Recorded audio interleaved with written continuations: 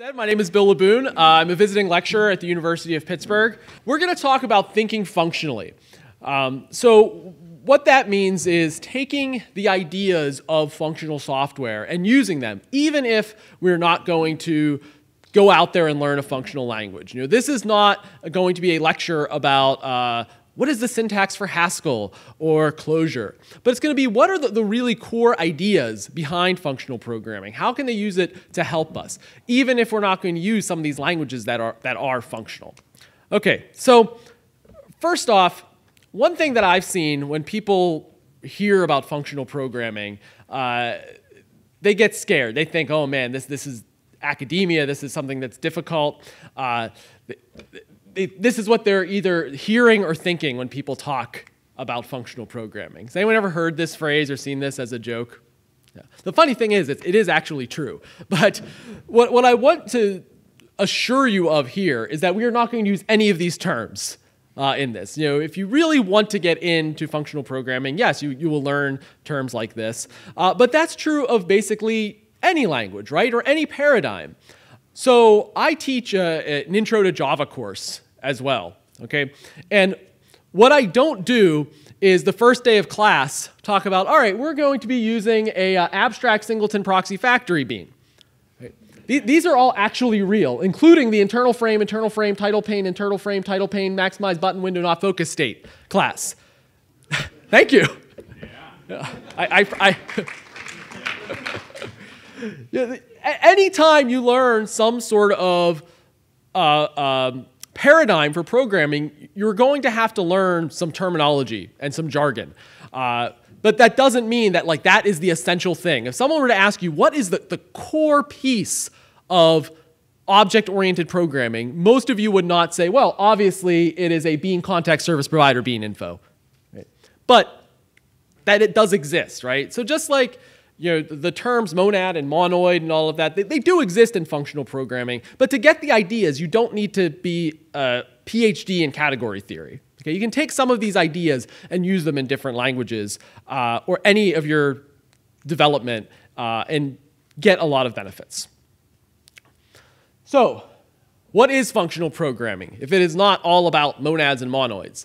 Well, it's something people will fight about a little bit. If you're ever in the mood to spice up your Twitter feed or Facebook feed, you should write, ask people, what is your definition of functional programming? Also, who is your favorite candidate for president this year?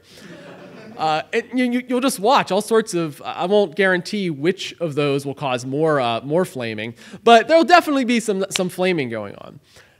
What I would like to do is talk about some of the more commonly known paradigms, and I tried to condense all of these into 3 sentences. So I've got imperative programming, object-oriented programming, and functional programming, all condensed into 3 sentences each. And we'll compare them, okay? And I'll show you an example of doing the same simple program in each of these paradigms using pseudocode. Okay. So imperative programming.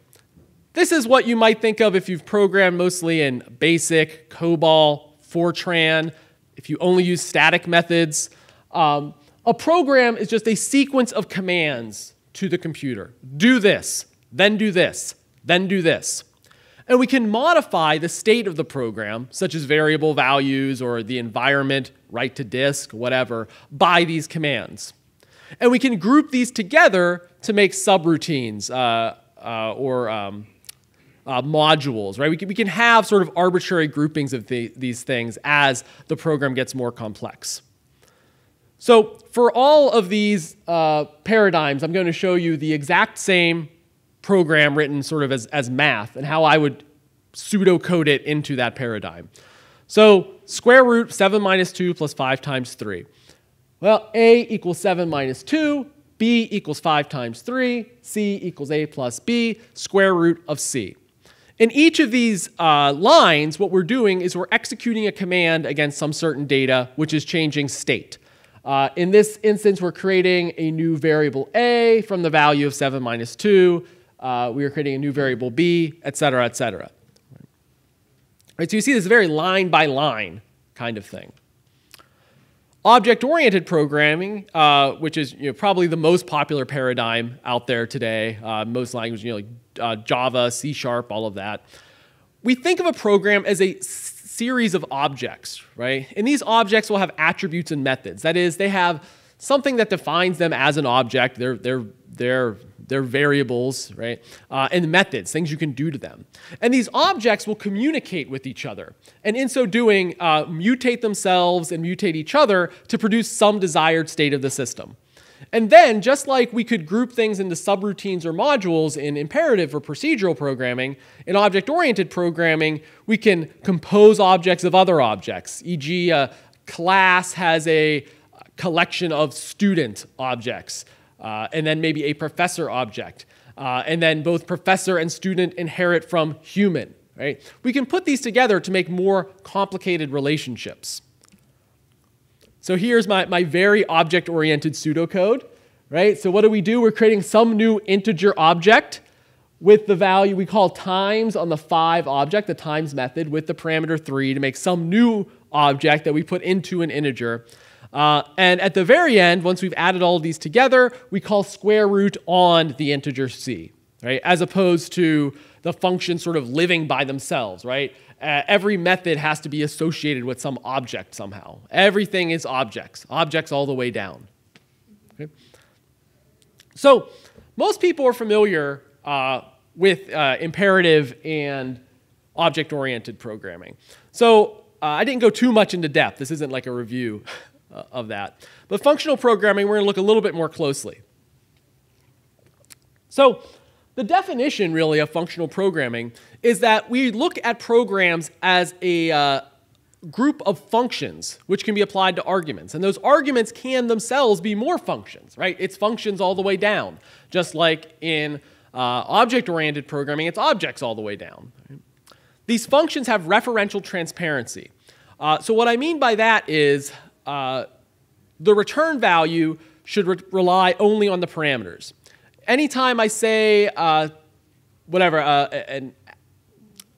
square root, right? If I ask you this for the square root of 4, what am I always going to get back? It's 2.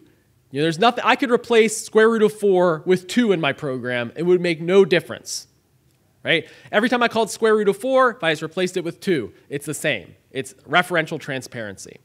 And finally, data is immutable. That is, once we have some piece of data, that data is not going to change.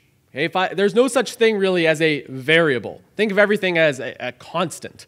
If we want, we can send data from one place to another, but we're not going to do it through variables. We're not going to save state through variables, okay? Which is a really weird way of thinking about things. If you're used to most of these more popular paradigms, like how can I do anything without variables? Variables are everywhere. Look, variables.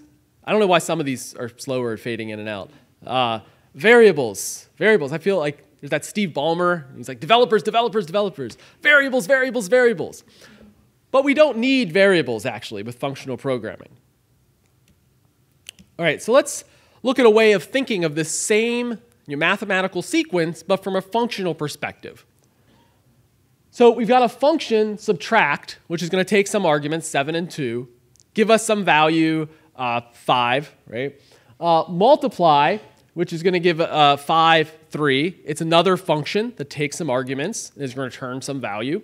Okay. Those get passed to the add function, the results from those, and then that gets passed to the result of that gets passed to the square root function. Right? So it's functions all the way down. We're thinking of everything as functions.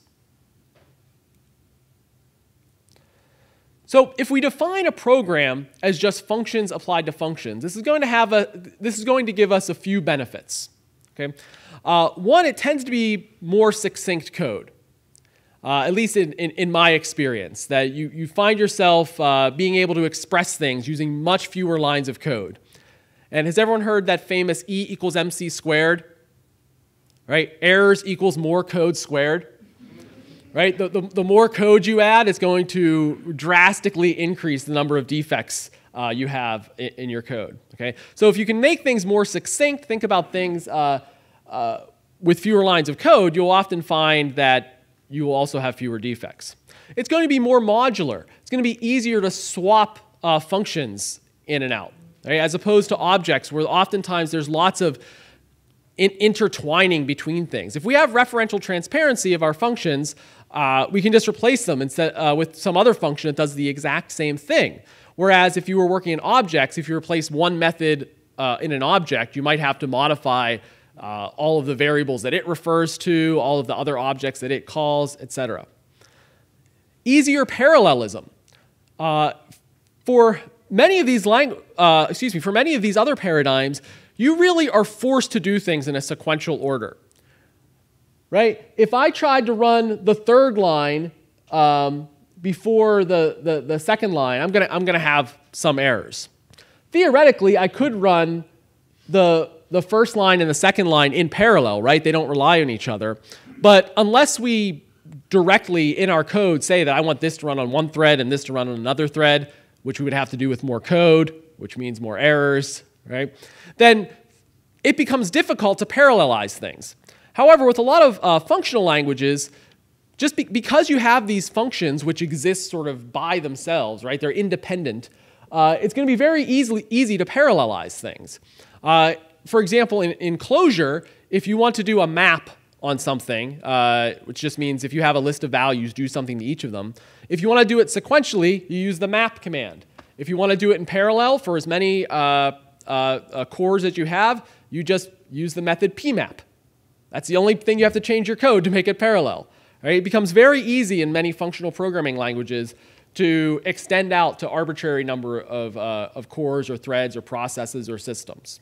Of course, it's different, right? You're thinking about things a little differently, right? That's one of the downsides, I think, of first getting into functional programming is that the way to do things is often so different that you have a little bit of time before you can get back to the speed of writing code that you may have done in a language or paradigm with which you're more familiar.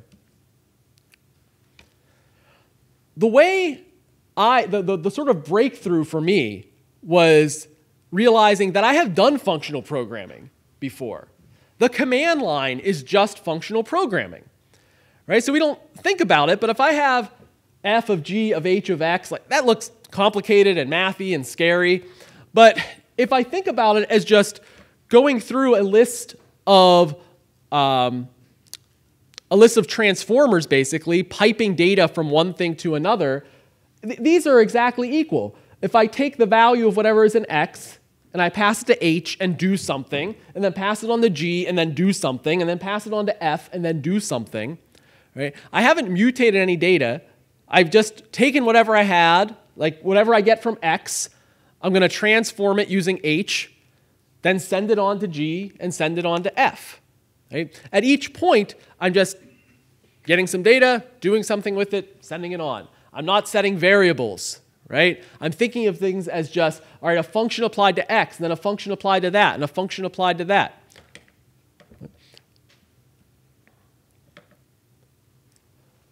Okay, so I had mentioned referential transparency. That is pure functions.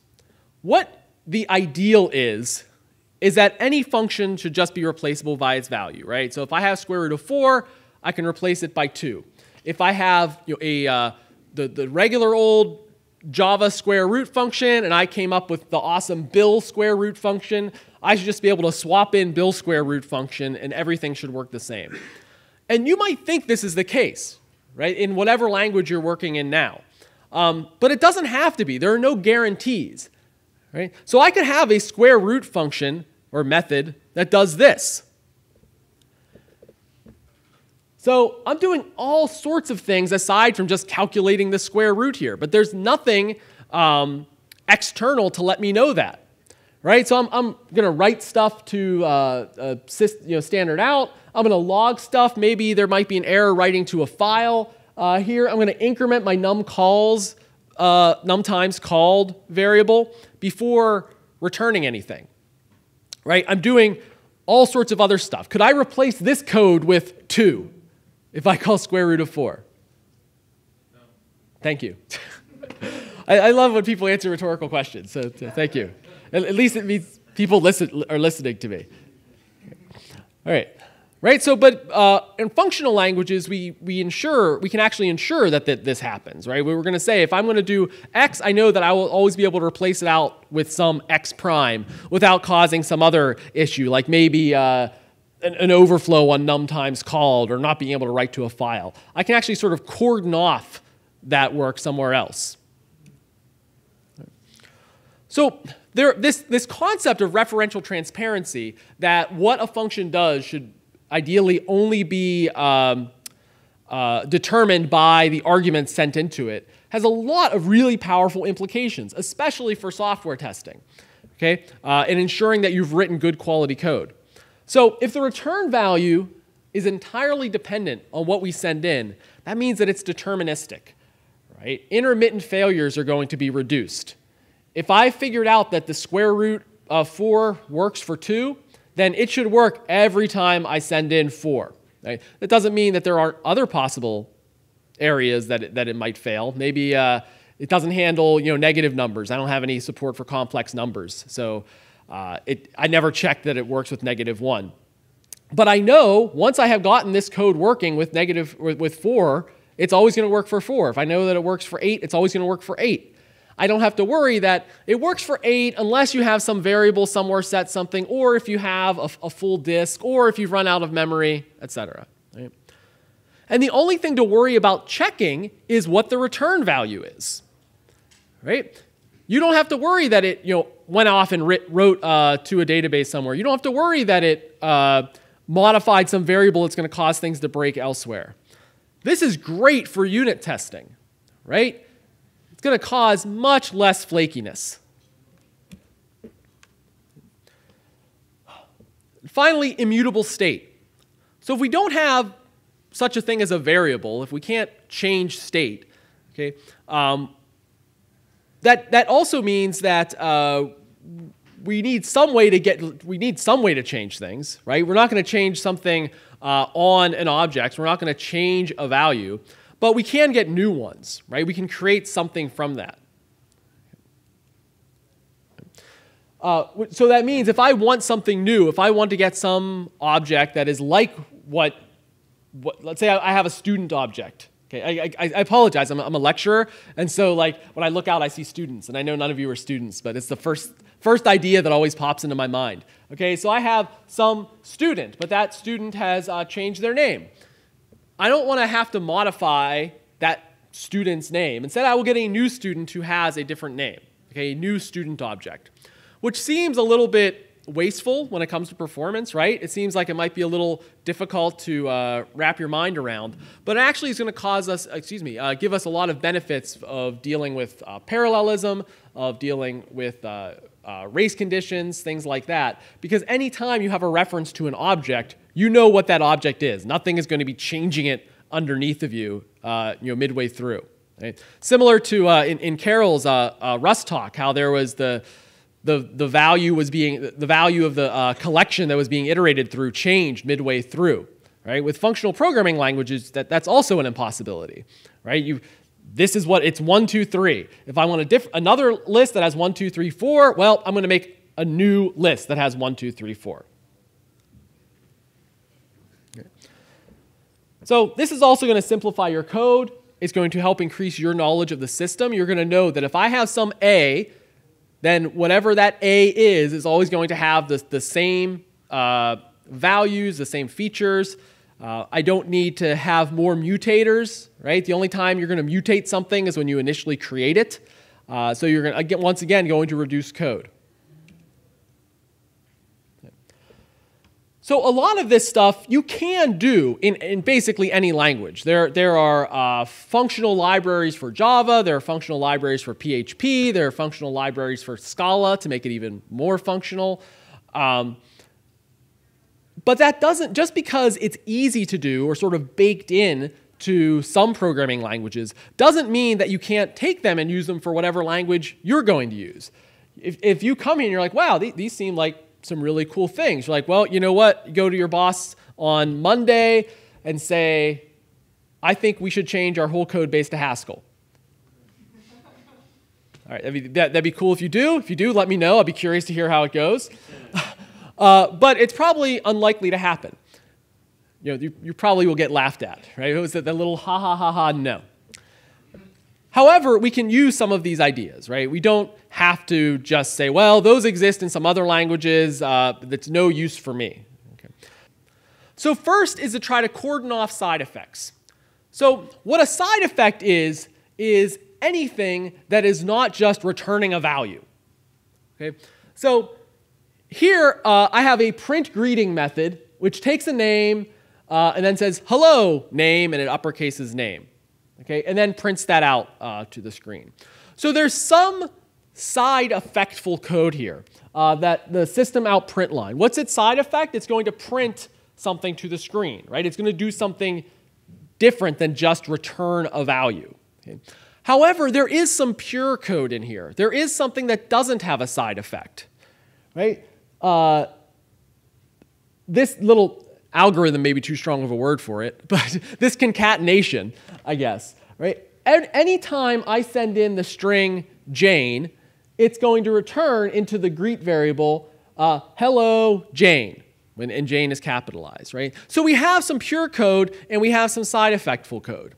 If we can strip out the pure code, that's going to be much easier to test in and of itself, right? I explained some of the benefits of this pure code, the things you can focus on it.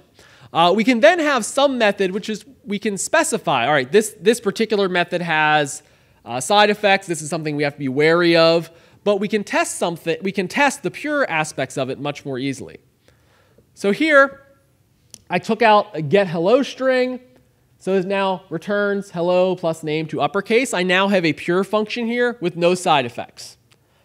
I do have a side effectful method down here, but it calls the pure one. Right? So pure functions can't call methods with side effects, right? Because if it's pure, it shouldn't have any side effects. But a side effectful one could call a pure function. Notice as a sort of almost as a side effect of this, we've also gotten rid of really of any variables other than the arguments. Right? So now we have our side effectful method that calls our pure method. So we can now test our pure method very effectively. Even though it's going to have the same functionality, we've refactored it so that the code is going to be a little bit easier to test, a little bit more functional. Minimize nonlinear data sharing. So what I find interesting is that we've known that global variables in a program are bad for a long time, right? Probably longer than I've been alive. And I'm getting old. I notice more gray hairs, right, every time I get my hair cut. Okay? But we can also have classes and instantiated classes, right, that are as big as these old programs used to be. And we use the equivalent of global variables in them, right? We will have like a public int or even a private int or something that can be modified by all sorts of methods. And then the behavior of the program of individual methods depends upon that, that piece of data that is not something that's just an argument to the function. It's something that could change underneath us, right? It's something that could cause the program to fail in some cases, or excuse me, the method to fail in some cases and not others. And it might be difficult to track down because we depend upon things other than just what is the value we sent in. Okay? So try to minimize any access of data that is not just something that was passed in as an argument. So here is my foo class, and I've got a public void sort elements, accepts no arguments and doesn't return anything. Okay. So unit testing this is we're already off to a difficult start testing it, right? But we also depend upon all sorts of other things that are not related to the method, right? This int array for results to read it, vals for what's going to be inside of it. These might be null. Right? The user may not have set them ahead of time. Who knows what the default sorting type is? Right? Can be really problematic, right? When we depend upon these things other than just the arguments. This is just beautiful. Right? So here, the method only depends upon what we send into it. So if I send in some particular value here and some particular value here, these are the only things I have to worry about. If I find some sort of defect, then I'm going to know, all right, it arises from these particular things that I passed in. It doesn't arise because some variable somewhere else is set differently, or there's something in the database that's wrong, right? This is going to help you with debugging as well as testing. And finally, minimize mutable state. The more moving parts you have, the more things you modify, the more places there are for defects to hide. Also, if you have your code working in some sort of, if you're running things in parallel, you have more difficulties here, right? You might change something underneath. So what I would recommend is whenever you're thinking that you should be mutating a variable, so for here I have some complex number, has a real and imaginary part, and later on I say, well, we should add some constant c to each of these. Well, I'll just set it in the z object. No, once a variable is created, it's done. Right? Unlike people, variables should not grow. Right? They should just, all right, here's what they are. That is what they shall be forever. Okay? Make another one. Make a z2 instead of just reusing z. Okay? So you can take all of these ideas, and there are going to be some downsides. So many of these things are going to be huge performance problems in a language like Java. Okay, creating lots of new objects. We didn't talk about this, but if you use recursion instead of a loop, you might cause a stack overflow. You can use some of these ideas, but it doesn't always mean that you're going to understand it completely, or it's not going to have a bad impact on your code. Okay. So what I would recommend is that if you're really interested in functional programming, if this kind of whetted your appetite, learn an actual functional programming language. Okay? I was a consultant for a company called FP Complete, which works on commercializing Haskell, so I'm kind of like partial to Haskell, but I'm not going to say that that's the best language for everyone to learn. There are all sorts of other ones. Elm is known for its wonderful error messages. F# is a functional programming language if you're on the Microsoft stack. Elixir is based on Erlang, which I know there have been some people that are like really into that for large-scale concurrent systems.